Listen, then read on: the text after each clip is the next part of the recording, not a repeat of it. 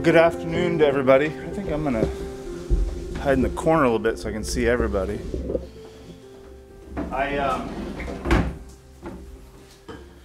I'm very happy to be here. I'm very happy that you all have taken time out of your schedule to come and be with us.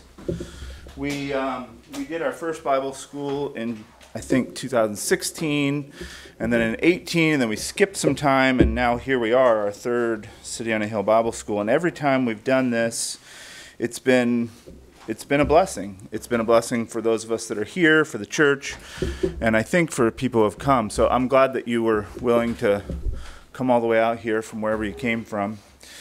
If you don't know me, I'm Matthew Milioni. Finney Curvella and I and one other family started Followers of the Way here in Boston in 2013. And I have 12 children. I actually, since I have all of your attention and a captive audience, I'd like to actually recruit your help. My wife and part of my family is away in Oregon right now. My brother-in-law was just diagnosed with fourth-stage cancer. And so she went out there to go be with her brother and help him figure out treatment and things. So if you would think of my family and kind of the work it is for us to put together Bible school and do teaching and stuff, I really covet your prayers for Josh, my brother-in-law, and his cancer diagnosis, and that God would work in that family. My prayer has been, in the time since Erica has gone back there, is that God would use sickness to create wholeness, to create whole health for him and his family and Erica's whole family. So that would be a blessing to me if you would make that a matter of prayer for you as well. I know that you guys will be spending some time in prayer. So we picked the subject of discipleship is the focus of the week. And I feel like disciple is one of those words that has been cliched and caricaturized by its use. It's such a common word within Christian religious circles that we don't often take time to stop and think about what we're implying when we use the term disciple. And in fact, we don't actually use it a whole lot anymore. In fact, I think it's probably much more common for us to call ourselves Christians than to call ourselves disciples of Jesus, although nobody would be surprised to use that terminology. It's not the first thing that jumps out of our mouth when we describe our identity. But it is appropriate in a historical analysis of looking at the Gospels and what happens when Jesus establishes his church to call those people disciples of Christ. And so it's appropriate for us too. And we want to look at some of what it means in these sessions throughout this week. We want to look at what it means, how to be a disciple. And so today, where we'll start with that, is talking about what does that word mean? What is that relationship that we're describing when we use the term disciple?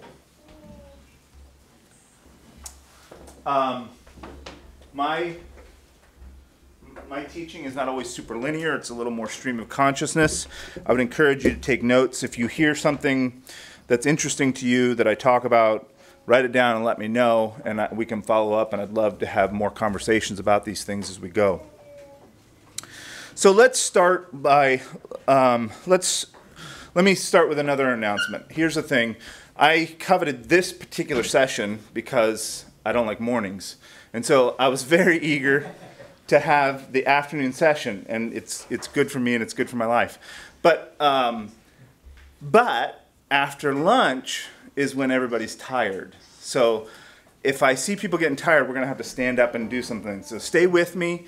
If you need to, hey, and don't feel bad. If you're feeling tired, stand up against the wall, walk around the back. That's not distracting to me at all, especially after lunch. Just keep yourselves alert so that we're all on the same page. And don't hesitate to do that if you need. Get up and get some water. It won't distract me. I'm pretty resilient as far as that is concerned. So let's all be alert this week in this time, especially later in the week. It gets longer and longer. Let's begin with a word of prayer. Heavenly Father, we thank you for this time and this place and these meetings and the desire and commitment that all of these people have made to be here in this place.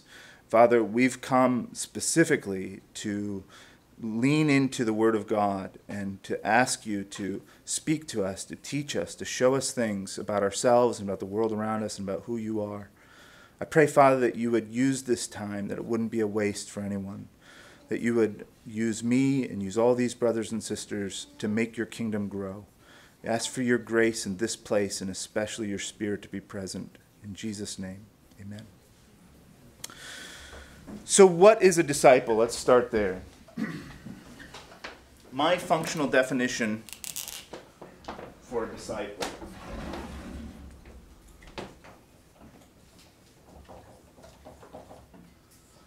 How do you define this word? Well, you can break it apart.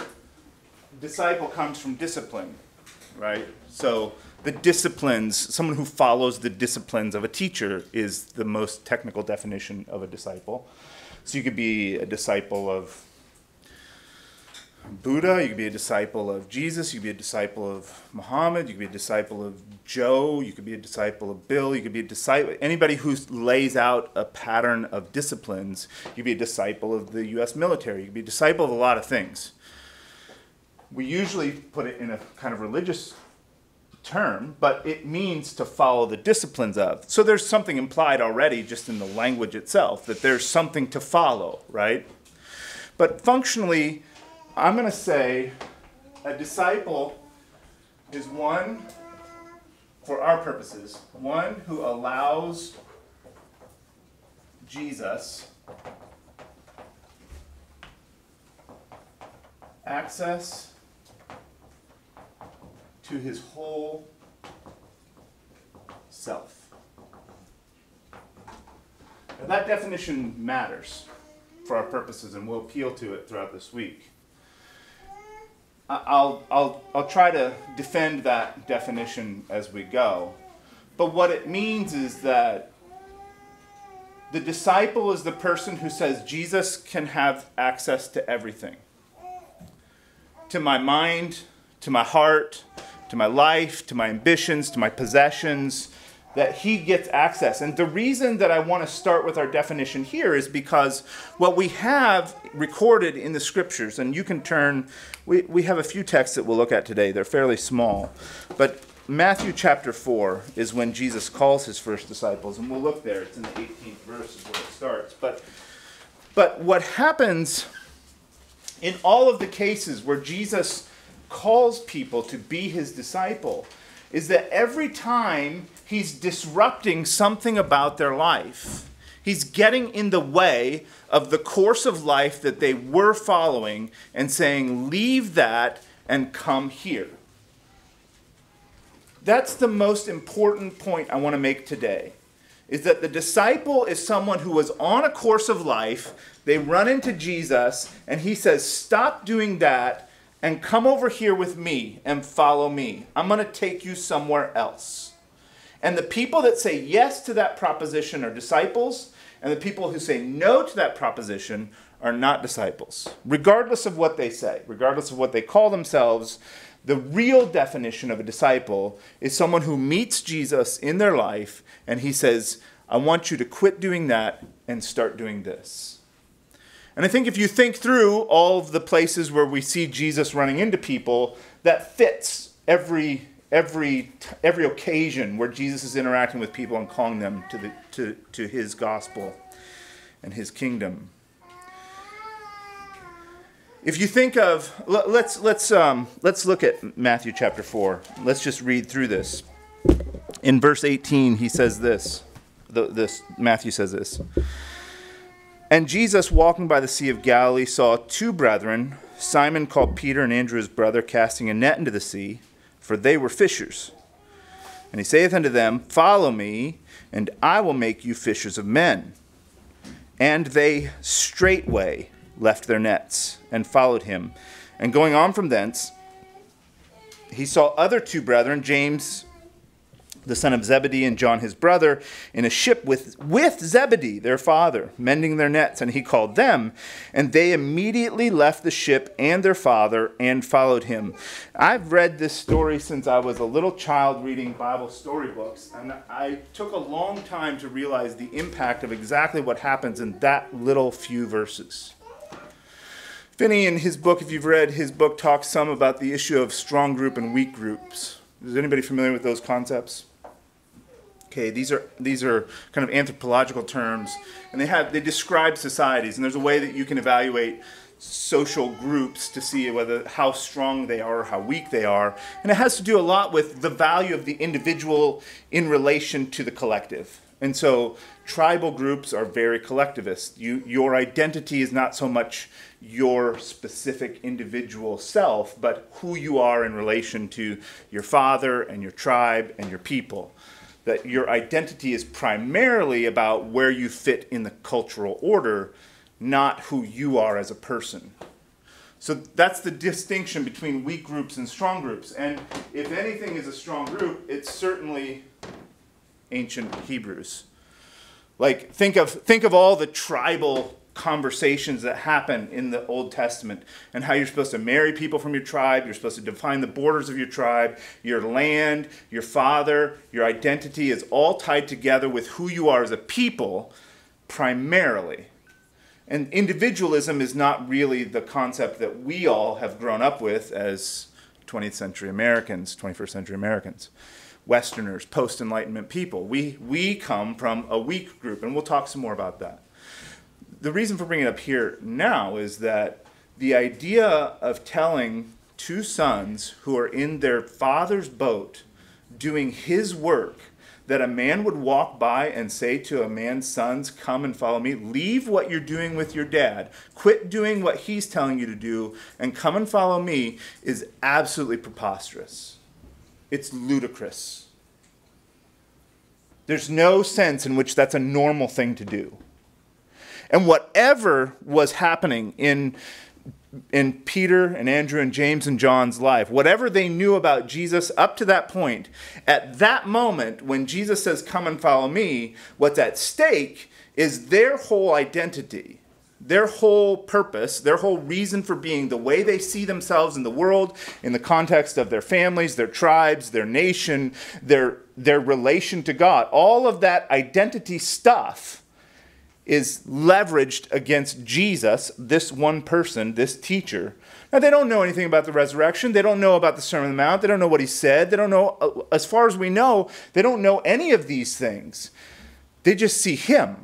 And something about him is more compelling than their whole sense of identity.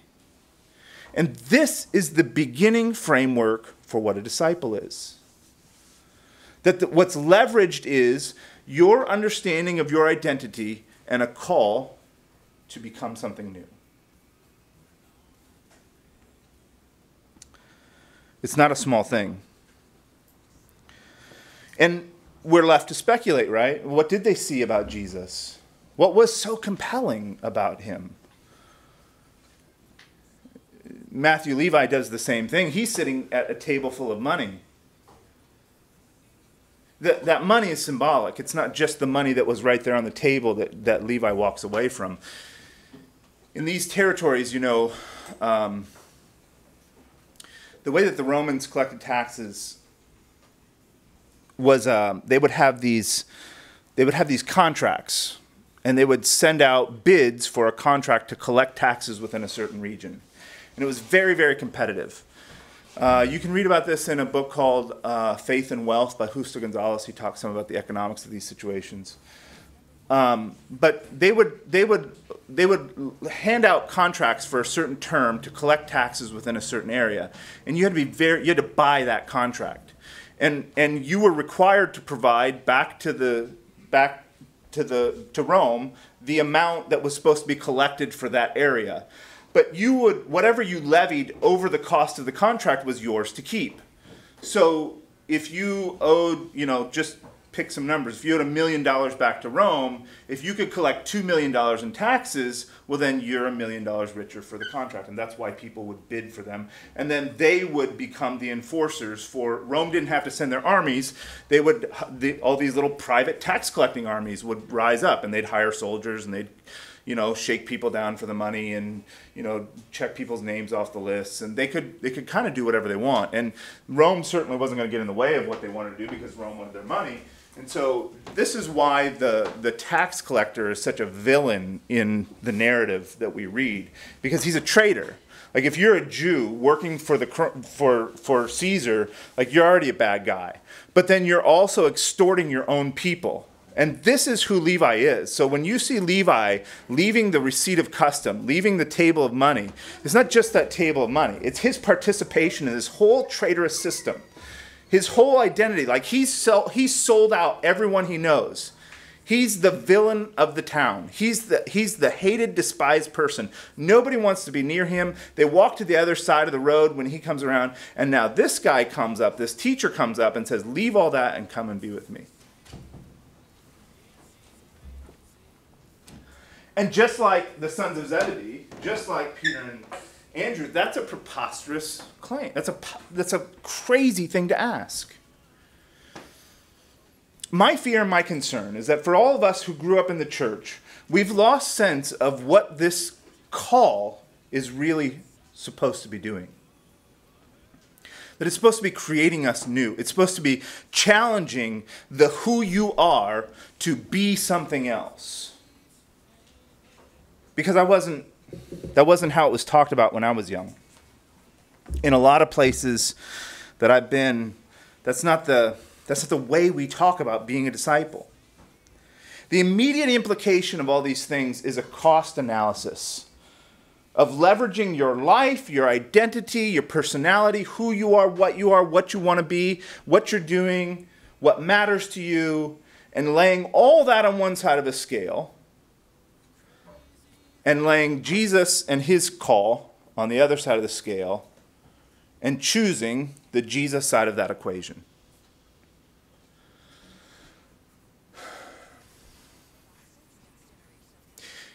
Here in Boston in the church, we've staked a few doctrinal flags that are a little bit different for our communities of people. One of those has been on adult believers' baptism. And part of the reason why we've staked our flag on that territory is because of this exact issue. Because in order to properly follow Jesus as a disciple, you have to have something on your side of the scale. Like you have to know what that is. It has to be meaningful, that you have some sense of identity and personhood and autonomy and values and desires that you're leveraging those pieces of who you are against what Jesus is calling you to be. And if you don't know what that is, if you haven't developed it, if you haven't had the space in your life to know who you are, what you want, what you're going to be, what you're doing, what you want to do, like hopes, ambitions, dreams, all those things, if you haven't, temptations, sins, lusts, desires, if you haven't developed those things, they can't properly be leveraged in contrast to what Jesus is calling you to. And so having some sense of personhood and identity and knowing what you are that's being called away from that to Jesus is an essential piece of what it means to be a disciple.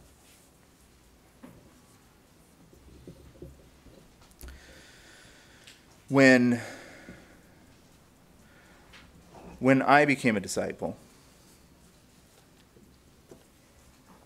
I had just gotten married. So I was raised in the evangelical church, in the Baptist church. My grandfather's a Baptist preacher.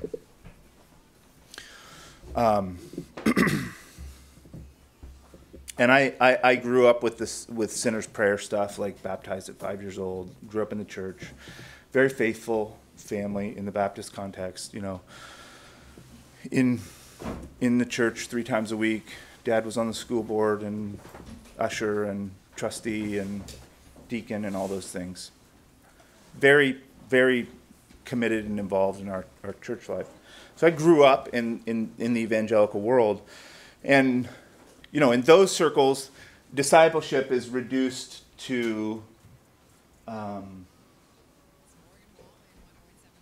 it's reduced, how do I say this without being too confrontational? I think my experience is that it's reduced to a mantra. is reduced to a mantra. You know what a mantra is? A mantra is a thing that you say in Eastern religions. You repeat them, like om, like people would repeat these things. Discipleship is reduced to a mantra in many corners of the evangelical world. And that mantra is, I repent of my sins and ask Jesus into my heart. If you say that, if you mean that, then that means you're a Christian. And I grew up functionally believing that the difference between a Christian and a non-Christian, between a heathen and a believer, was whether or not you accepted the premise that Jesus was the Son of God in the flesh, that he lived a perfect life, that he died on the cross for your sins, and he rose again the third day. If you said yes to that statement, you were a Christian. If you said no to that statement, you were a heathen. That's the defining terms of Christianity. That's what a disciple was somebody that believed that these things were true, that Jesus died on the cross for his sins. That was very uninformed. There's lots and lots and lots of problems with that. But when I actually became a disciple, I had lived already on the streets for quite a few years with my girlfriend, soon-to-be wife, in 1998. We got married in the summer. And through some radical supernatural experiences, my wife began to entertain the idea of being a Christian. Now, in all those years, I claimed that I was a Christian. Because I believed that I never didn't believe that Jesus died on the cross for my sins and rose again on the third day. Like, that was a fact, and so I was a Christian.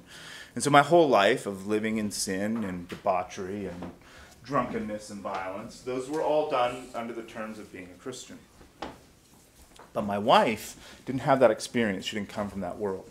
In fact, one of the times we had been involved in a bunch of crazy stuff that happened. It was one of the times when I know that our lives were really genuinely in peril.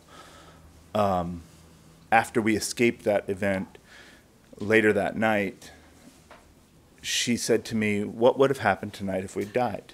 And I said, "Well, I would have gone to heaven and you would have gone to hell."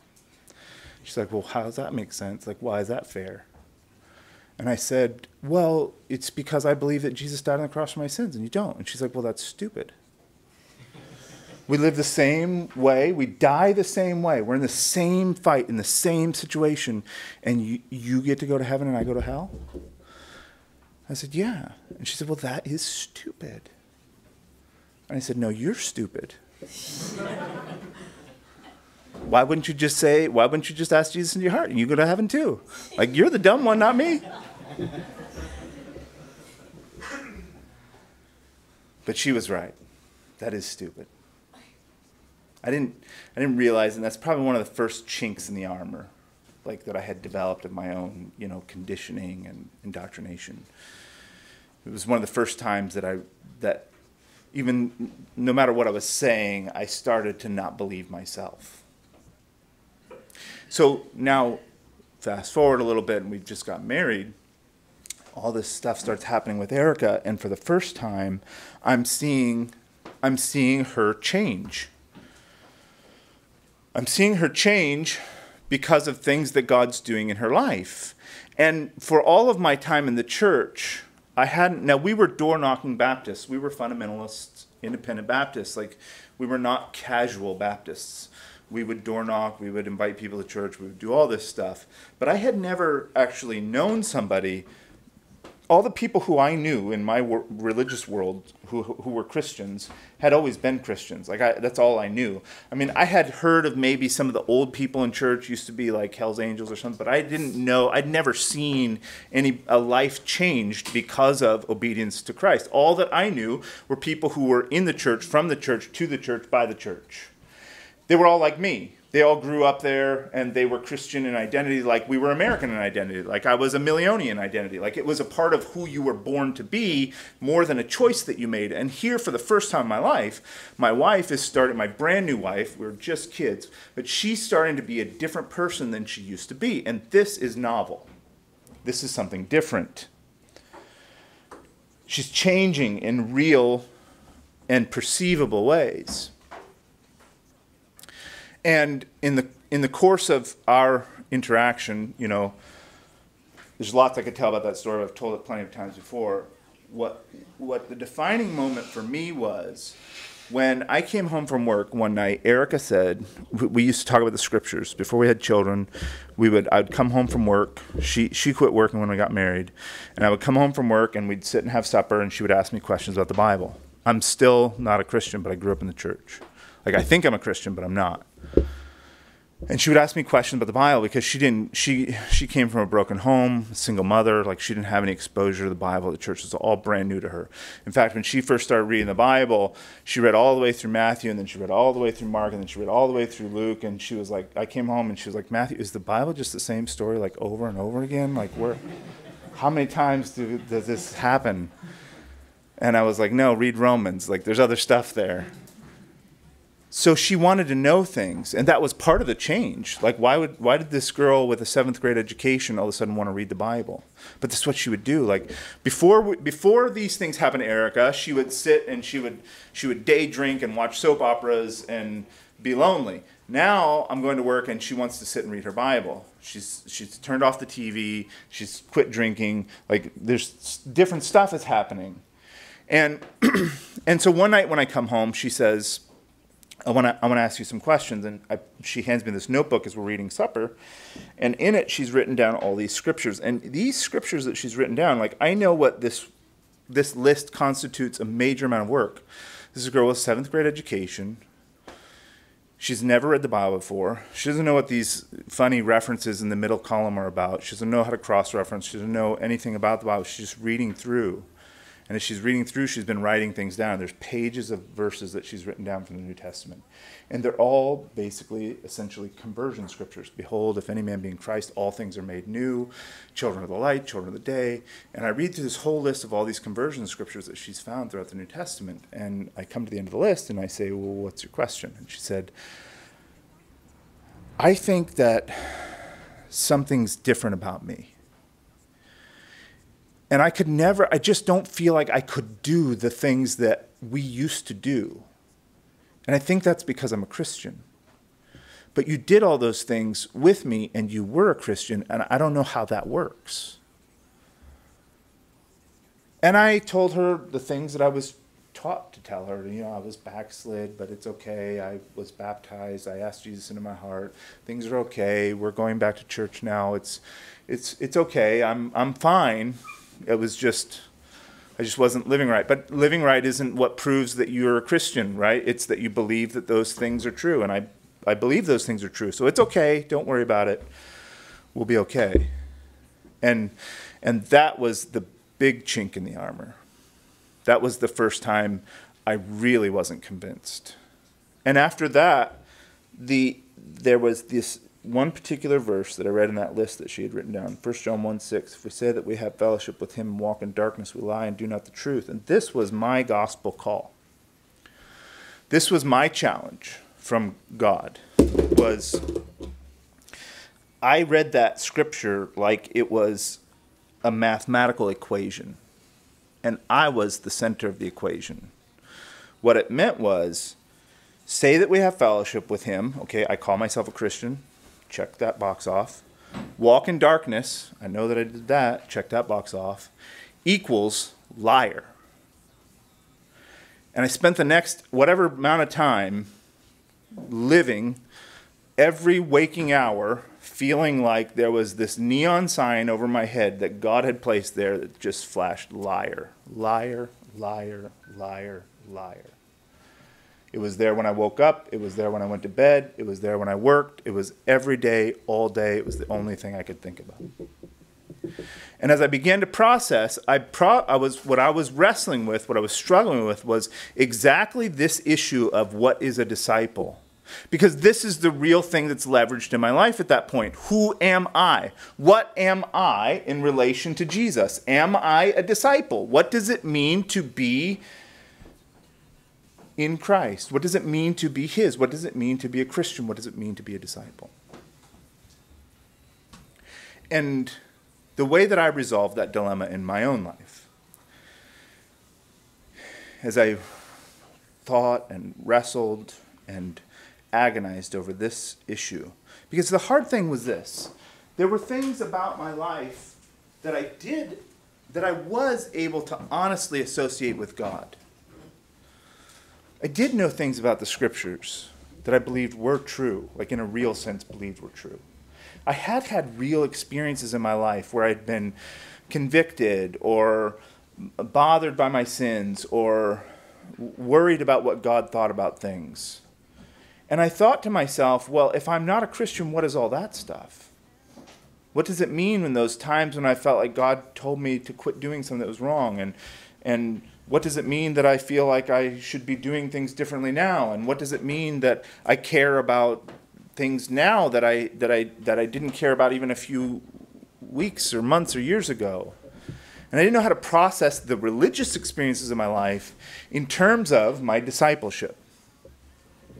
And what I resolved at that time is that whatever I've been taught up to this point, everything I've learned in my 20 years that I've been taught in the church that I grew up in, among all the people that I knew and respected and valued, everything that I had been taught up to this point had had exactly zero effect in my life. Like, for all the good it did me to be raised a Christian, I might as well have been a Buddhist. But I would have been a much better person if I'd been raised a Buddhist. And so whatever I got up to this point must not work. It must not be real. It must have no effect. If it's had no effect in my life and I believed it, then what's the point in believing it?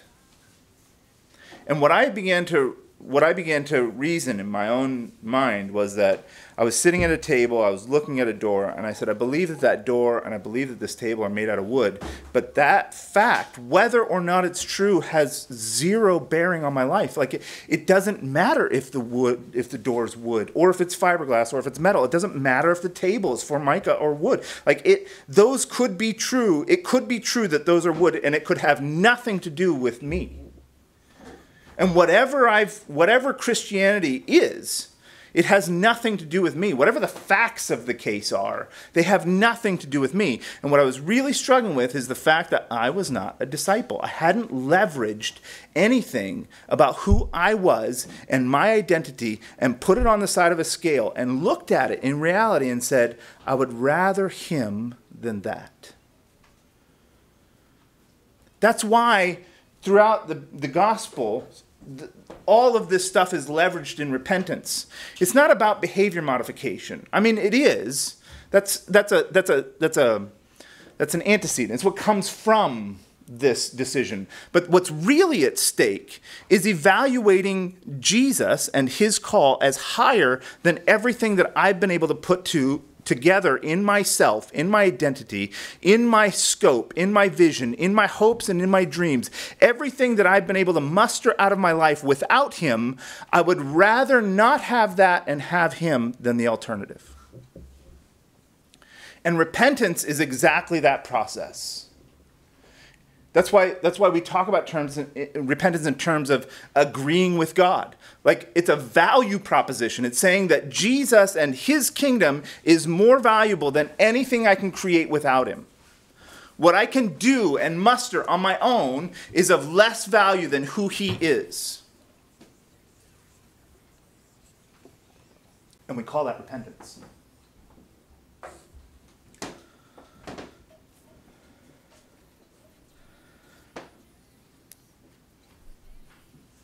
What the outcome of all of that for me was, I reasoned to myself, if Christianity is true, if it's not a scam or a lie or a joke, if Christianity is true, then it must be about somebody instead of something. Because I had the something of Christianity. I had the historical facts. It didn't even occur to me at that point, although it did later. The devils believe and tremble. Like, they had the good sense to tremble. I believed and didn't tremble. I believed that Jesus was who he said he was. I believed that he died on the cross for my sins. But those facts had no bearing and no impact on who I was. And so I said, if Christianity is true, then it must be that it's more than just these facts. It must be more than a history. It must be more than just saying yes, that you accept that certain historical facts are facts. Well, if it's not that, then what is it? And then all the religious terminology that I had grown up with that I thought was just religious talk, these things like personal relationship with Jesus Christ, like knowing Christ, hearing God, talking to God, all these kinds of like interpersonal ways of talking about God in the Christian faith that I thought were just like the way Christian people talked. Like, hey, nobody out in the world has a fellowship meal. That's just a Christian thing. That's the way we call that nobody else says. It's Christian terminology. Like, there are ways that we talk that are in-house conversations that we know what we mean when we say it, but nobody else does. And I thought this kind of way of talking about Christianity was just that. It's like fellowship meal. Like, it's just a way that Christian people talk. But it's not. It is something. And what I said to God at that point was, I said, if Christianity is real, then I want to know him, not about him. And that's the place where I finally met God. That's the place where Jesus became somebody instead of something.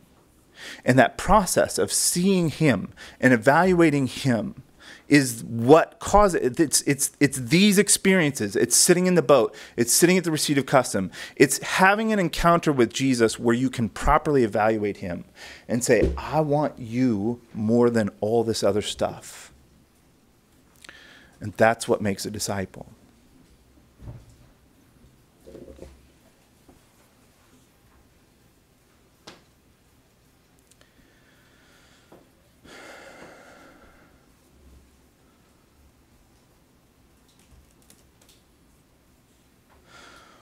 Flip over just a few chapters to Matthew 19.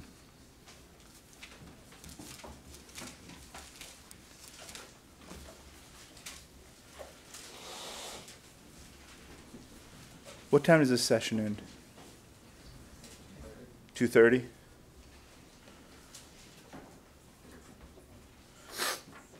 In Matthew 19, in the 16th verse, it says this. And behold, one came and said unto him, Good master, what good thing shall I do that I may have eternal life? And he said unto him, Why callest thou me good?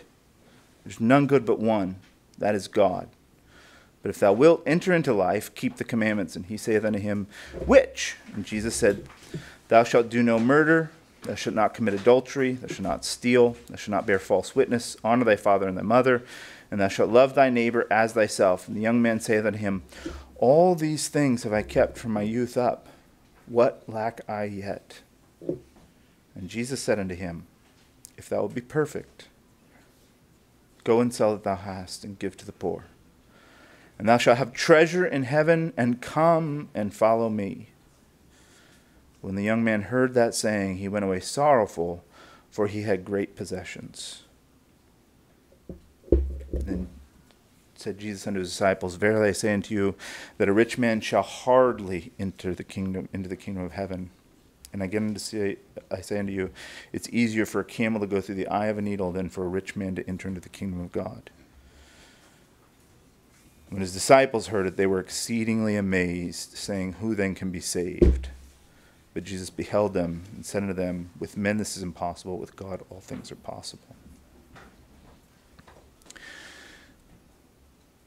I really appreciate this story being in the narrative because it's the antithesis to Peter and Andrew and James and John, right? Like, the thought that I would be prone to have is that whoever Jesus like gets in front of and has this personal conversation and says, Come and follow me, that people are just so smitten and awed by his physical presence in the world, like he's the God-man, right? Like, surely there's something, like you have to think there was something about him. Like, I know Isaiah says, and I don't want to get in the way of scriptures. Isaiah says there's no form nor comeliness that we should desire him. There's nothing about his physical appearance, like he wasn't the biggest, the strongest, the best looking. He wasn't winsome in his physical features. But I have to believe that there's something, when you had an encounter with Jesus, when you walked by him on the road, there was something about him that you thought, what's with that guy? There's something different about him. I just imagine that's the case. And if it wasn't for these passages, I could be tempted to think, well, it's Jesus. Like, if Jesus showed up at my boat, I'd go with him too. Like, he had to have been compelling and interesting and awesome and all these things. But here is the antithesis. Here is somebody coming, and it's not this immediate. Like with Peter and Andrew, it's straight away. Come and follow. Okay, I'm gone. Here it's a conversation. Here it's a little more involved. And here they're discussing terms. It's much more explicit. Do all this stuff. Okay, I've done that. Okay, here's the thing that you're missing. Why the games? Why doesn't he just start there? Do you think about this text that way? Why does he bother with all the do what the law says? Like, he was going to a place. We know where he was going. He was going to sell all that you have and give to the poor. Come and follow me. Why didn't he start there? I don't know, obviously. I can't say definitively, but I can tell you what I think. I think that the pattern that Jesus lays out is that being a disciple has to engage your mind and your heart. He doesn't want easy converts. He doesn't want to overwhelm people. He wants them to think and to be present and to really weigh and evaluate what he's asking. It's like a little bit of a rabbit trail. I named one of my sons Micaiah. Not Micah, Micaiah. Micaiah's that minor prophet. You remember the story with Ahab. He actually prophesied Ahab's death. And I love Micaiah. He's one of my favorite prophets, even though there's a little tiny story about him. It doesn't take up a lot of text. There's all kinds of crazy stuff that happens in the story of Micaiah. Like, things are revealed in heaven in this story of this little this all we know about this prophet is just this one story. But in this one story, like, the scene in heaven is revealed, and the sons of God come before him and say, "Who will deceive Ahab? And I'll go as a lying spirit in the mouth of the prophets." And all this big stuff in heaven happens in this story. And then when Ahab and the king from the north have this conversation, all the prophets come before him and say, "Go up to Samaria." And the Balkira, he makes these horns of iron. He says, "With horns such as these shall the kings push Samaria," and like all this theatrics. And they get to all those prophets, and the king from the north is like, "Is there anybody else?" And Ahab, this is why I named my son this. Ahab says, "Yes, there is Micaiah, but I hate him, for he always prophesies evil against me." And the king of the north says, "Yeah, I want to hear from him." And so he sends a servant, and the servant goes to his house, and he says, "Hey, Micaiah, come and appear before the kings. All the prophets have spoken well to them." And he says, "What I hear, I'll say." So he goes before the kings, and they say, "Should we go up to Samaria?" And he says, "Yeah, go." And they say, "No, prophesy." And he says, "I see Israel as sheep scattered without a shepherd." And he prophesies the destruction of Ahab. And then they throw him into jail. And he says, he says, "Throw him in jail and feed him the bread of affliction until I return in victory." And he says, "If you return in victory, then kill me." Like, this is an intense dude. But that moment where he says, "No, prophesy," that's the moment. That's the moment of truth. Like, I don't want to hear your opinion, Micaiah. I want to get to the substance. The reason Micaiah says go is because he doesn't want to do that. Like, you don't want to hear what I have to say anyhow. And there's these little glimpses into the way that God works with people, where he makes it easy. There's an easy out if you want it. Go up to Samaria. Okay, let's go. We've heard from everybody. No, prophesy. That moment, that's the moment that happens right here with Jesus and the rich young ruler. It's exactly what Jesus is doing, the same thing. Like, hey, you want an out? Go do the law. You know, you've got Moses. You've been told this stuff. And the rich young ruler says, no, prophesy. No, tell me what I really need to know. Tell me the truth from God. Get to the real heart of the matter. And that's where Jesus says, okay, sell all that you have and give to the poor and come and follow me. And in this evaluation, you have the scales, right? You have the rich young ruler's life and access and wealth and ambitions. And you have Jesus, and he chooses his stuff. And he chooses his life. And for all I know, he continues to do all the other stuff before that moment. He continues to not steal and to honor his mother and father and do all those other things. I don't have any reason to believe that he didn't. And he wants to live in this fiction that he's serving God. He's one of God's people, but he knows that he had this experience and his heart was weighed in the balance and he chose his own way instead of Jesus's. And I think that the main preoccupation of Jesus in his earthly ministry, when he was here, when he was talking to people, and what's been left in this record for me and for you, is Jesus continually backing people into a corner and saying, do you want to go your way or my way? Do you want your life or my life? And he makes it as clear as it can be. And we'll talk about that all this week. It means bearing crosses. It means leaving father and mother. It means all these things. It means subjecting your life to his whims and his desires and his direction. And all of that he lays out again and again and again. And he's asking everybody there, everybody in front of him, and me and you, which way do you want to go?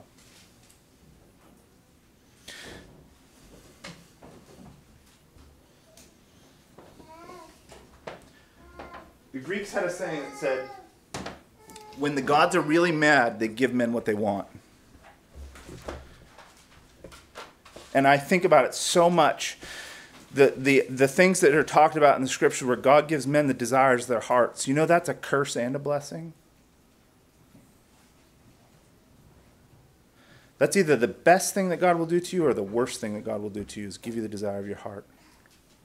Because hearts are deceitfully wicked. Who can know it?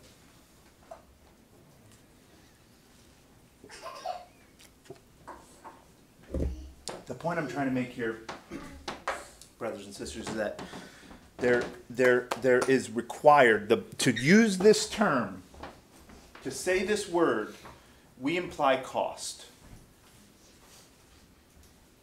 We imply that something was laid out on a scale and you chose one thing instead of another. A disciple means one who chose.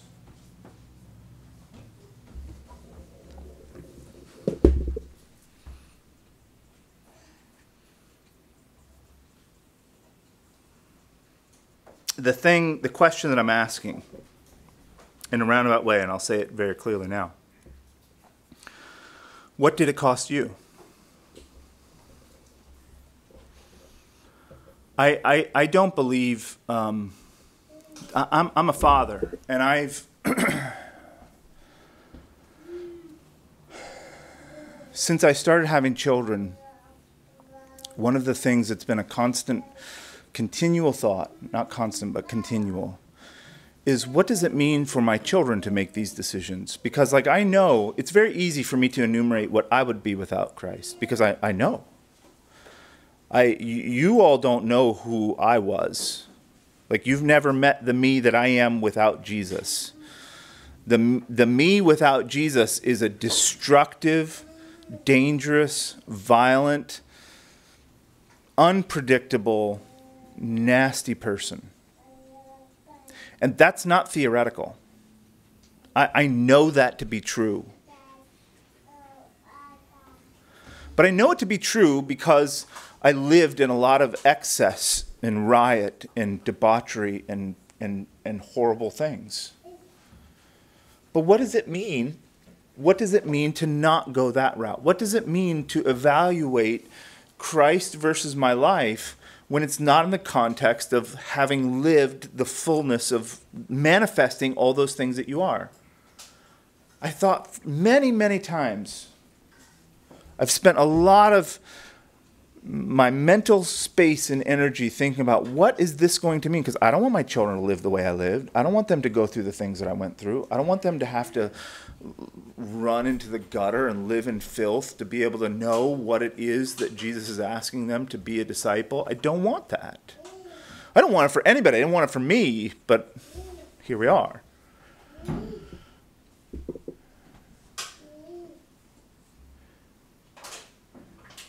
And I think there's a few different ways to think about this.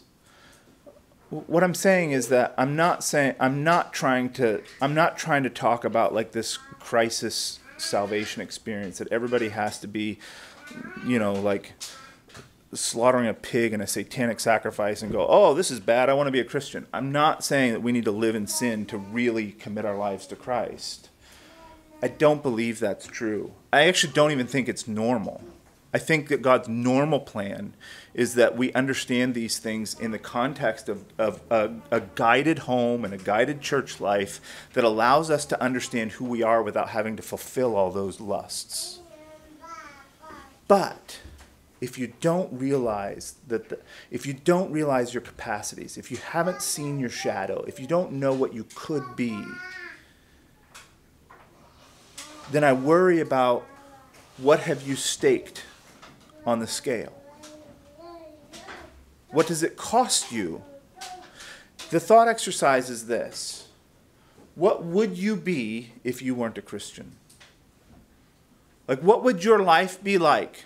Let's just pretend for the moment that God doesn't exist and you're sure that's true, that the gospel is false, there's nothing to this, Jesus was just a man if he lived at all, and none of this is true. If you were sure that that was the case, what would your life be like?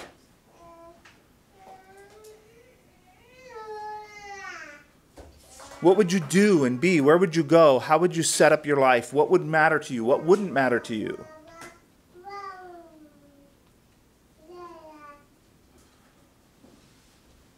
Would you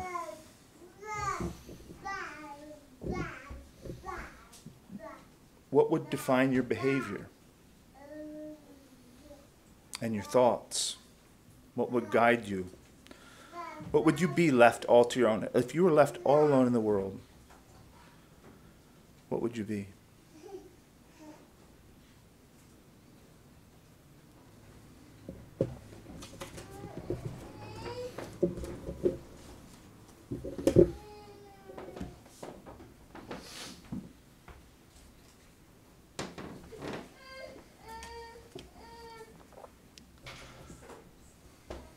Another way to ask the question is, what are you choosing not to be to follow Jesus?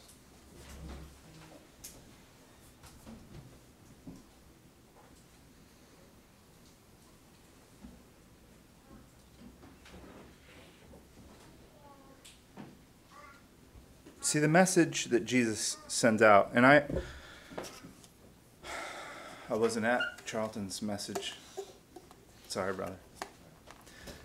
So I can guess some of the things that he said, because I know Charlton, I love him. I can guess that if you didn't today, you're going to talk about what the terms of the gospel are in the context of the kingdom.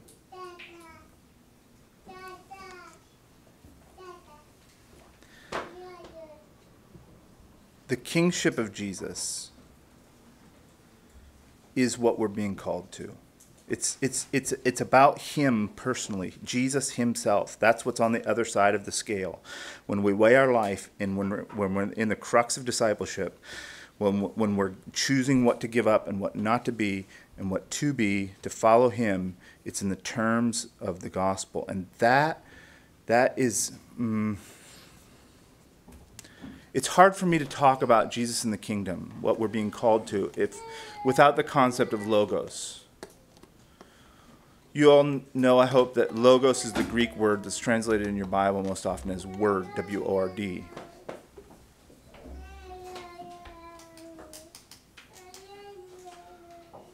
Logos is, if you read the early church, it's a very, very, very common term. It's what they say. One of the most common titles that they call Jesus if they don't use his name, Jesus.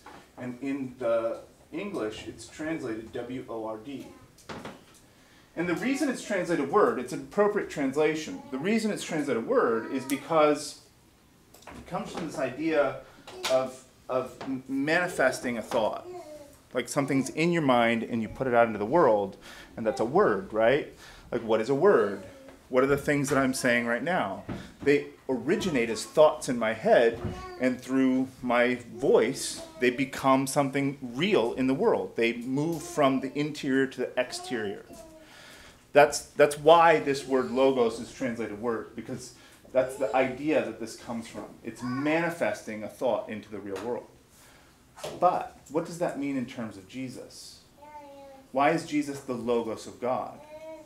Well, you have this stuff in the Proverbs where we generally think that Jesus is the creative power. Like when it says in Genesis, in the beginning was the Word, and God spoke.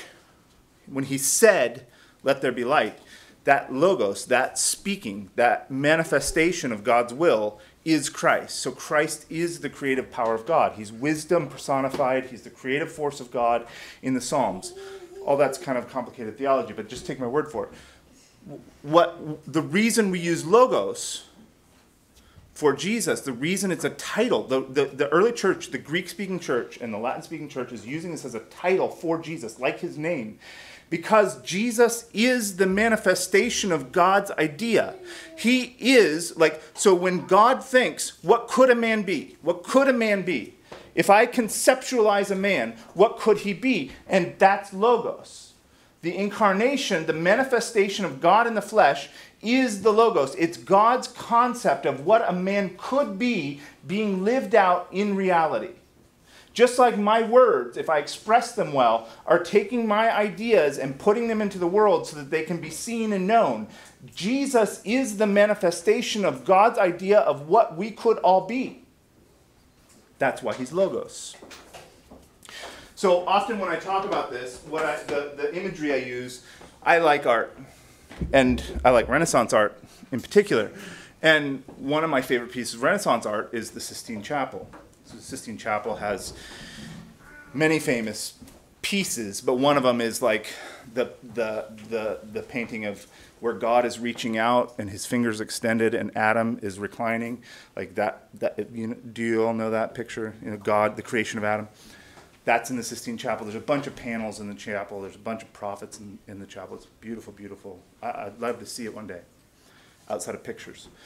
Anyhow, Michelangelo's an interesting dude. This fantastic artist. He wasn't actually he didn't consider himself a painter. He was a sculptor. But I think about what is it like. So the other famous another famous Michelangelo piece is the statue of David. This giant statue of David. These are masterpieces. These are exquisite. They're like the pinnacle of artistic expression of the Renaissance. And that David or that Sistine Chapel started as a blank slate. It started as a rock or a ceiling. And at some point, Michelangelo conceptualizes what that could be. He sees a giant stone of marble, but inside that giant stone of marble, he sees the statue of David. He sees what that could be. He sees what the ceiling could contain, and he does his sketches. He sees it in his mind. I can just imagine he goes and he lays down on the floor of the Sistine Chapel, and he gets down, and he looks up and he says, okay, that's what I got to work with. And he gets up and he goes back to his workshop and he jots down all these pictures and he plans out and he schemes and he measures, and then he gets to work. And in frescoes, the way it works is that you put a fresco isn't on the wall, it's in the wall. So you make wet mud and you do about 6 square feet of mud, plaster you put on the wall, and then you paint in the wet mud. And as the mud dries, the paint becomes a part of the wall. So he would do 6 feet at a time, about. He would mix up his paints. These are totally toxic chemicals. They're imported from all over the world. He's got his formulas, and every morning he's down there with his cauldrons and making his paints and making his pigments and putting everything together. And he goes up, lays down, and he was a crank. He was so moody about this. He hated every day. He always complained about his back hurting from being on the scaffolding, all this stuff. But he does it, and he works, and he works, and he works for years. And finally, at a certain time, he goes and lays down back on the floor where he was at the beginning, and he looks up, and what's on the ceiling matches what was in his mind. And that, conceptually to me, is logos. The idea being made real. And that is why Jesus is the logos of God. He's the manifestation of God's ideal. The scriptures say this in certain terms. They say, in him dwells all the fullness of the Godhead bodily. That speaks to his divinity. But he also is the Son of Man.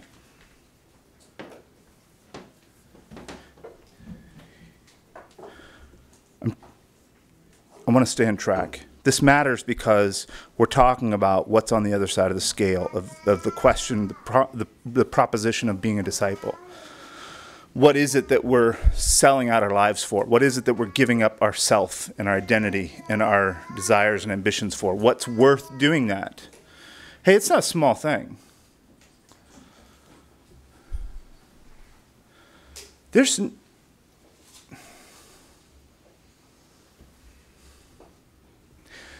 not sure things in life. I don't know what's going to happen tonight or tomorrow. Neither do you. One thing that's been more clear to me is that things have happened since 2019, 2020 that I thought would never happen in America. There's all kinds of possible outcomes, that things that could be happening in the next minute or hour or day or week or month or year that I have no idea. There are no sure bets. Life, because of its fragility, because of its unpredictability, is precious and valuable. And the life that you make, what you're making of your life, it's not a little thing for God to ask you to give that up to follow Jesus. In fact, it should be the opposite. It should mean a lot. It should mean everything. Everything is at stake. You know, I talk about this proposition of discipleship in terms of all the brokenness that I was, but I had other stuff too. I was very broken. I was destroying things, and I know the outcome of my life would have been destructive, but I was doing things I wanted to do. I was king of my own world. I was master of my own self. I did what I want, when I wanted, how I wanted, where I wanted, why I wanted. That kind of freedom and autonomy is available. You can't avoid the consequences of it, but you can live exactly how you want to live. And that's not a small thing to give up. In fact, it's everything to give up. Why should we do that? Why should we surrender our autonomy? Why should we surrender our identity? Why should we be something different than we are? Well, there's two reasons. Those outcomes I talked about, when you do things your own way, because we're not God, because we're broken, because our motives are skewed and our lusts and desires drive us and compel us, because we live in a broken world, because of sin and its consequences, things don't usually work out when you do it yourself. But the other reason is who the Logos is.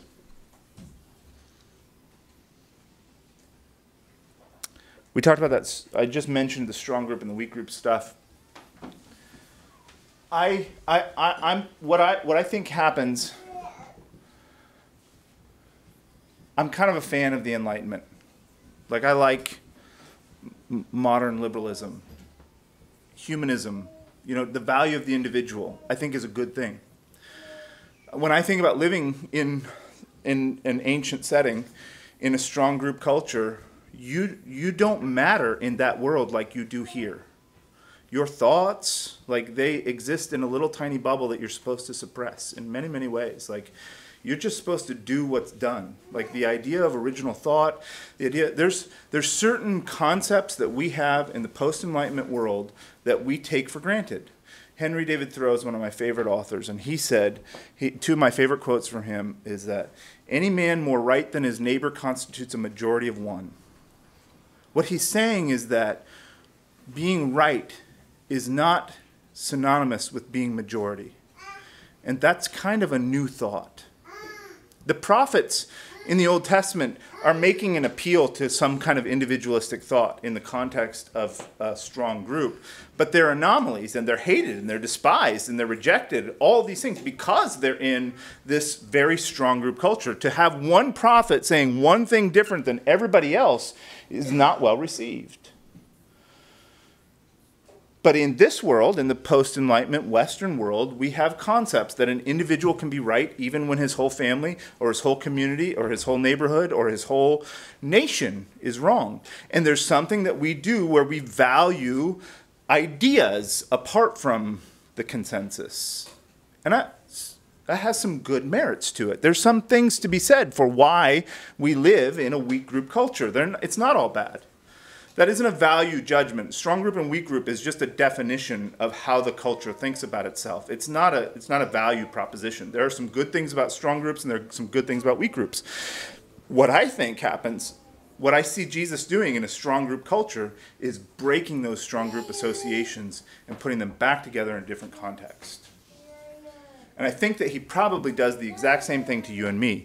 He's breaking our weak group concepts. He's breaking the idea of the individual. If he's breaking the idea in Andrew and Peter and James and John, if he's breaking the collective idea of family and tribe and saying, I want to take you out of that. I want you to risk that. I want you to put it on the altar. And I'm going to put you together in a different collection. I'm going to make you a different kind of family.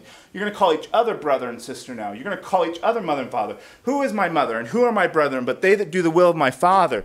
There's a new concept of strong group to be reconnected as Jesus breaks these associations in these people's lives. He says, Father isn't most important. Nation isn't most important. The priest isn't the most important. There's something else, and I'm going to remake you into a new group. He does the same thing in an individualistic, weak group society. He says, I know that your ideas are important to you. I know that individualism is important to you. Can you submit that to the collective? Can you become a part of a people? Can you surrender yourself, your ideas, your concepts, and blend yourself into the people of God? Can you Americans, you 21st century Americans, can you collect yourselves together to be the people of God? That's the question. That's a question for us. It's a part of what it means to be a disciple today. And it's why we're so eager to break this idea that the gospel is about you. It's not about you. Do you know what the centerpiece of the gospel is? It is not you going to heaven. It is not you being forgiven of your sins. That is not the centerpiece of the gospel. The centerpiece of the gospel is Jesus has come as Messiah to establish the nation of God on earth. That's the centerpiece of the gospel. That's what it's about. It is about, aside from you. That's the gospel. Now, if we grant that, would you like to be a part of that? Would you like to join that? That's the message of the gospel. And the disciples are those people who are willing to break whatever needs to be broken and to reattach to what God's doing in the world.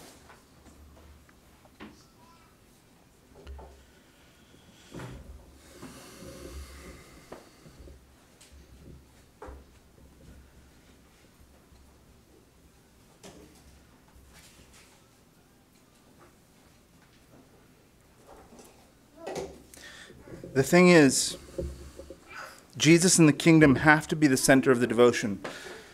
There's a lot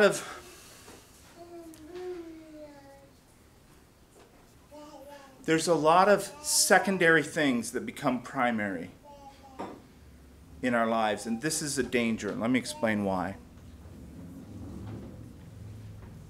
I asked that question, what would you be if it weren't for Jesus? And it's an important question to ask. But I think that if we actually ran that thought experiment in a cohesive kind of way, you might be surprised with what some of the answers are. Because I dare say that if I polled the church, the conservative church, a lot of people, even if Jesus didn't exist, would live very similar lives.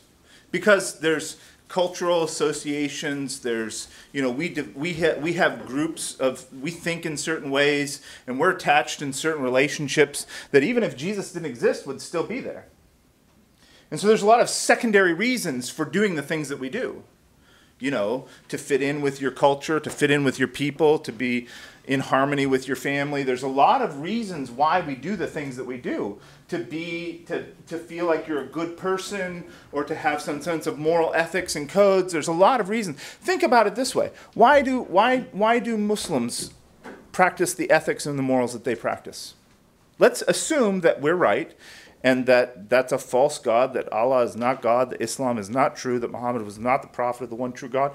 We're all staking our claims there by calling ourselves Christians, so let's just call it what it is. Let's assume that's false. Why do those people act that way? If it's not true, like in reality, in the cosmos, in the ultimate truth, it's not true that Allah is God and Muhammad is his prophet, why are those people acting that way? Well, there's a lot of reasons. There's a culture, there's a religion, there's a tradition, there's a value, there's all kinds of things why those people act that way, why they give to the poor, why they don't steal, why they don't murder, why they don't commit fornication, why they don't drink, why they don't get drunk, all these things that they do. They do those things because there's other reasons. And there are for us too. There's lots of reasons in our culture, in our groups, for why we behave the way we do that aren't primarily attached to Jesus' identity. Here's where that matters. If the way we're living our life isn't rooted in our devotion to Christ, and it's some other blend or mix of motives, it's really hard to act like a disciple. Because for the disciple, Jesus is at the center. And what I'm fixing my life on is him, himself, the Logos. This is where I want my focus to be. This is what I want to learn from. This is what I want to be like. This is what I want to understand. This is what I want to meditate on. This is what I want to be. But if you shift that focus, then he loses access to correct your path. And you're doing things for other reasons. You're doing things for the community. You're doing things for the collective. You're doing things for tradition. You're doing things for ideology. You're doing things for a lot of things. And where our motives are rooted in ideology or culture or self or some other thing, that's a place where Jesus doesn't have access. That's why he's trying to get to the root of the rich young ruler. It's why he's not being cruel in calling Peter and Andrew at their father's boat. He's not being cruel. He's not like I'm more important than your dad. It's that I want to get to the root of your life so that your life is actually focused and fixed on me and nothing else. Because I believe that I can show you the right way. I can make you new people. I can create out of myself and my ministry and my power and my spirit, I can create the new humanity, the kingdom of God on earth. Do you know that's what we're called to? The kingdom of God on earth. As in heaven, so in earth. That's our prayer from the Lord's Prayer. Thy will be done on earth as in heaven. We're supposed to be creating heaven in God's people on earth. That's what we're here for. To recreate God's will and desire from the heavenly and move it to here. We're supposed to be what the world was intended to be. And when we fail, when we backbite and fight and have disunity and disharmony and all the things that we all get wrapped into, and we get there, we get to those places where, why are we this way? We feel defeated because we know what God's trying to produce in us is the new humanity. We're trying to reset and recalibrate what God's intention was. No less. That's the stakes. And if that outcome is anywhere near the realm of possibility, he has to be dead center of each of our focus. if you miss it by a degree today, it's a mile in 10 years.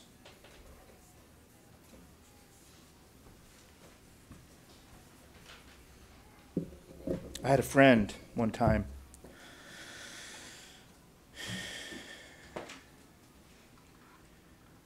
He was my brother-in-law's cellmate.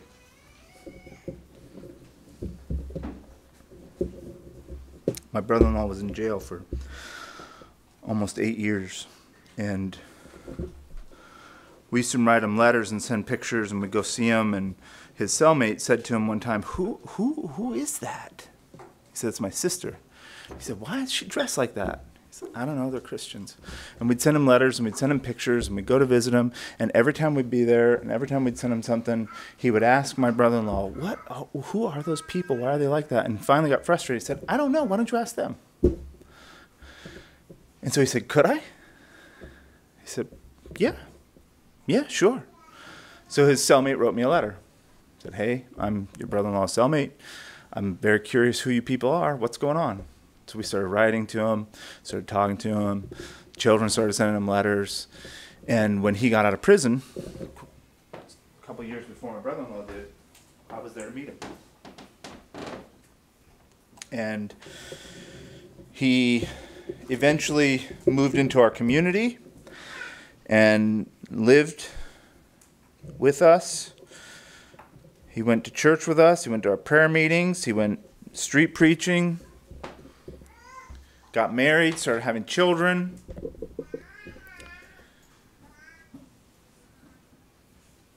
But his life was always a roller coaster. Like it was always up and down. For years. He either wanted to be out street preaching or shooting dope. Like he only had 2 speeds.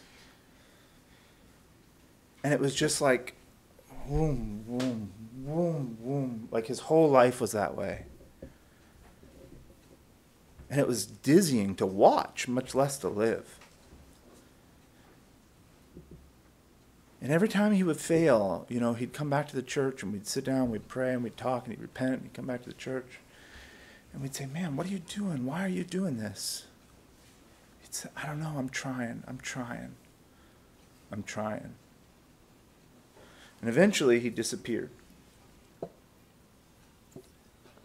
Just up and left. And somebody said, where's brother so-and-so? I don't know. He's not at his house? Nope. He hasn't been there for days. I said, well, we better find him. So I started looking for him, calling people, calling old contacts, going by the places he used to hang out, driving by dope houses, looking up his old acquaintances, trying to find him. I finally tracked him down to a hotel, a motel. And I knew he was there. He'd been gone for a couple weeks, him and his wife. And I found out where he was, and I went and knocked on the door, and they wouldn't answer. And I knocked on the window, and he wouldn't answer. And I knocked on the door some more, and he wouldn't answer. And I kept knocking on the door, and he still wouldn't answer. And I finally started yelling and making a scene in front of the motel. And I said, Eric, it's me. You know I'm not going anywhere. I'll sleep in front of this door. There's no out. You got to face me eventually. And he finally reluctantly opened the door. And I went in, and they'd been shooting dope, and it was a mess. And he sat on the bed, on the end of the bed, and I sat on a chair, and I said, what are you doing? Why are you wasting your life? Like, why can't you get free of this? And he just began to sob. And he said, Matthew, I watch you and the brothers, and it works for you, but it doesn't work for me. I'm trying so hard. And I believe that the Bible's true. I believe that everything it says is true. I believe in Jesus. I believe all this stuff, but I can't make it work. Like, I just get to this place where I'm just pulled more than I can resist, and I finally give up, and then I'm miserable if I do, and I'm miserable if I don't, and no matter what I do, it always falls apart. And he said, I don't know what the difference is between you and me. I don't know why we believe the same thing, but I can't make it work, and you can. And I told him, I do know why it works for me and it doesn't for you. See, the difference is this. You believe certain things are true, and you learn those things from the Bible, and you feel like you have to do what's right. And that's how you try to run your life. Like, the Bible says this, I have to do it. I said, friend, that's not why I do the things that I do. It's not how I live my life. The way I live my life is that at a certain point in time, I met Christ and I fell madly in love with him. I love everything about him.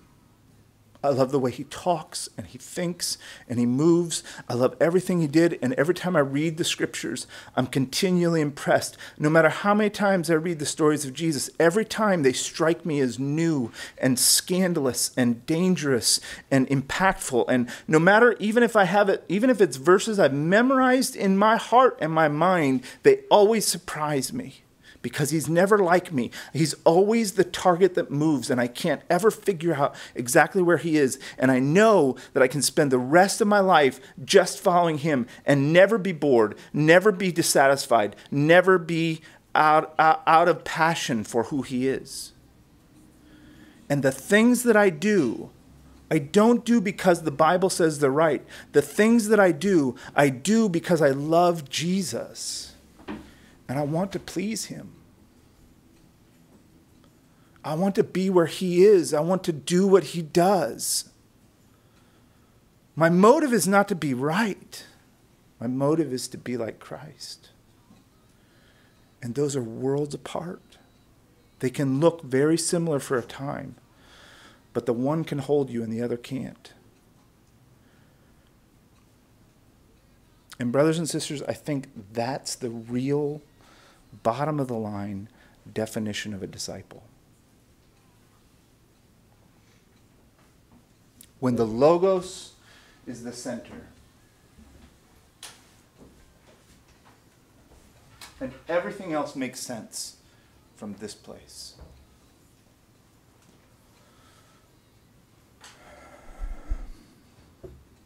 The problem with preachers is that we idealize. This is our job, right? We're supposed to talk about the ideal.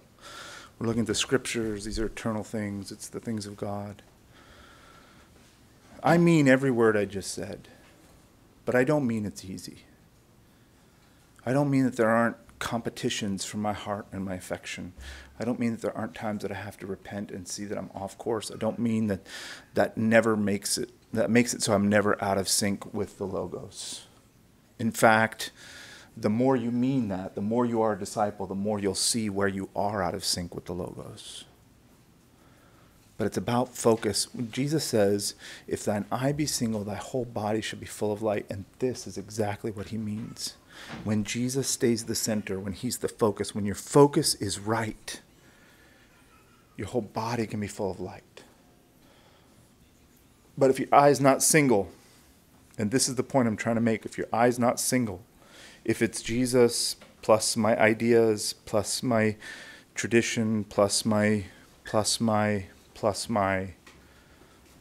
that doesn't keep. That stuff, it just has to be in the right priority. I'm not saying, let me say it this way. Our traditions do matter. Our culture matters. Our family matters. A lot of these things matter, and they matter very much. But they don't matter primarily. The one thing that has to stay in the center is Jesus.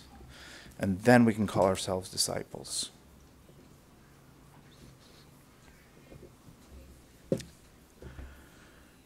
I'm almost out of time, but I want to make one more point so that we can move on from this place. If we go back to that passage in Matthew chapter 4 when Jesus calls Peter and Andrew, we've talked a lot about how this scale, of my life versus Jesus. And I think that's an important way to frame the issue of discipleship.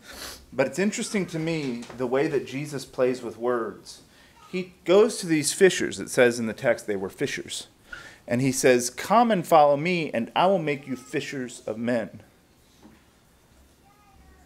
And the thing that matters about that to me is that even though we're staking our life and our identity and our ambitions and who we are, our whole self on the one side of the equation, we're saying, I'm willing to write that off in order to follow Jesus. When we make that decision, he doesn't burn all that stuff. He wants to redeem it. He wants to give it its proper valuation. He wants to fix it and make it exactly what it can be. So, I have my my personality, my strengths and my weaknesses, just the natural person that I am. Everybody has them. Because we're made in the image of God, we all have strengths. We all have some beautiful things about who we are as individuals, our identity and the way we live in the world and the things that we bring to our relationships. These are wonderful things because they come from our being made in the image of God. They're all little, if you break God into a million little pieces, we have these little fragments of him that are a part of us. And those things are wonderful and they're beautiful. All of us have them. All humans have them. God doesn't want you to not be you. He wants you to be the redeemed version of you. Okay, you're a fisher. That's cool. I can use fishers. I just need you to fish men. I want you to be fishers. Just be fishers of men. And that tie, that connection from their old life to their new life is something really gracious and beautiful to me. It's comforting to me to know that if I'm willing to be a disciple, if I'm willing to let go of myself, he's not doing that to my harm. He wants to take the things out of that pile that I left behind and make them what he wants me to be. And who I am gets to come over. I get to be me still. It's me that he wants to redeem. He doesn't want me to, baptism is our entrance, right? Baptism is the most enigmatic, amazing, beautiful thing. Because here's the deal. You become a living sacrifice, right? Not a dead sacrifice, not the cut them on, let them bleed around on the altar. Not that kind of sacrifice. Living sacrifice. It's both. It's alive and a sacrifice. That's weird. The reason it works is because, so we go into baptism, we die with him. This is way off subject and we're almost out of time. In Peter it says that in the flood, there were 8 souls that were saved. The like figure whereunto baptism doth also now save us. Not the putting away the filth of the flesh, but the answer of a clear conscience towards God. That makes no sense. How is baptism like the flood? If I was going to write that text, I'd say the ark wherein 8 souls were saved. The like figure whereunto baptism doth also now save us, right? Because those 8 souls aren't saved in the flood. They're saved in the ark. That's the way I would write that. But that's wrong. It's actually written right. Those souls were saved in the flood. Everything that went under God's judgment and wrath went under the water. And everything that was redeemed came above the water. When you go into baptism, everything that God is judging, condemning, and destroying goes under the water. But you come up. You go down and you go up. You're judged and redeemed. This is beautiful stuff. And that's the fishers of men principle. You can be a fisher. You can be who you are. You can be what God made you to be. You can have your personality. You can have the things that God made you, the things that are right about you, the things that are beautiful about you, the things that come from your place as God's creation, yourself and your personhood is redeemable. God doesn't want to make you somebody else. He wants to make you the Christ-like version of you. That's a really hopeful thing. I want you, as we wrap up here, I want you to be conscious. I want you to be conscious of this question, this thought experiment that we did. What are you different than you would be as a Christian? What would you be without him? And what have you staked on the altar? What have you given up of yourself? I think there should be real concrete answers to that question. I think there should be something definite that you know, like if I wasn't a Christian, I would X, Y, and Z. And I'm not those things because Jesus has made me something different. That ought to be a real, tangible thing in your life. Okay, the rest of the week we'll focus on more aspects of how to continue and remain in this place. I wanted to start with a definition, a proper definition of terms, and think about what a disciple is. Now we'll talk about the rest of the week on how we stay in that place and refine that place and become what Jesus wants us to be. Thank you for your time and your attention.